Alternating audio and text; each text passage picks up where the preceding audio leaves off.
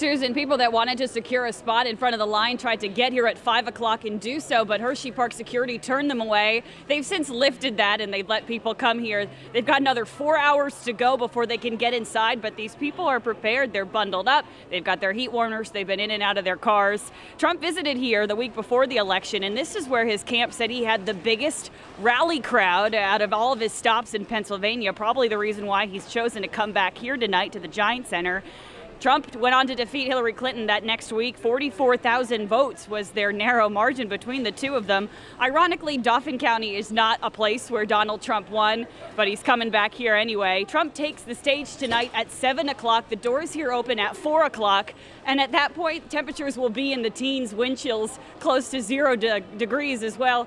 I did speak to a couple of people here. They say they're excited to see the president, the next president, here on their turf. Also, one couple I spoke to was in Wisconsin. They're going to be here tonight. They're going to Florida and then Alabama, following Donald Trump on his thank you tour. In Hershey, Dauphin County, I'm Hannah McDonald. Back to you.